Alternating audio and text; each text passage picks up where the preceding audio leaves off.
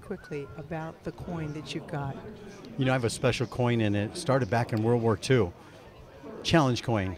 And I want to be able to challenge the governor of Arizona and show him that it was brought in all the way from 5,000 feet here. It's pretty special, especially Veterans Day tribute for the Wounded Warrior Amputee softball team. It's about giving back. Oh, awesome. Thanks. Hang on, we'll let you present it to her. He wants to give it to you. All right, here's my camera. If we'll just turn this way. And Dana?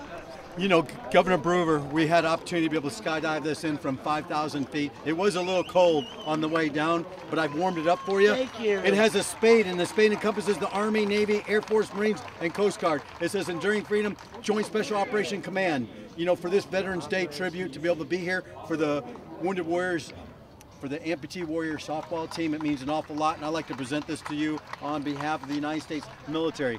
Keep driving on, and so Republicans rule. Exactly, yay!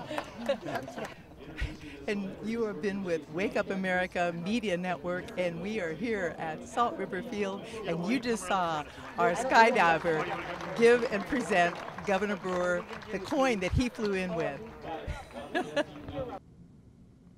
And again, I am Dianemarie Collins, and you have been in the DM Zone. We like to interview fun and interesting people, from authors to celebrities to almost celebrities or soon-to-be celebrities.